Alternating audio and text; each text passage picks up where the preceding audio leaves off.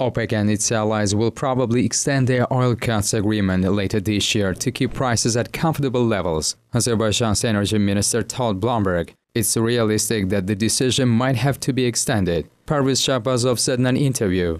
The deal struck in December, which saw OPEC and its partners agree to remove 1.2 million barrels a day through the first half of 2019, has helped lift crude prices 15% this year. Azerbaijan and OPEC partner agreed to reduce output by 20,000 barrels a day in the first half and may open the taps in the second if the deal isn't extended, maintaining annual production, Shahbazov said. Output is projected to grow by as much as 30,000 barrels a day by 2021, according to the minister.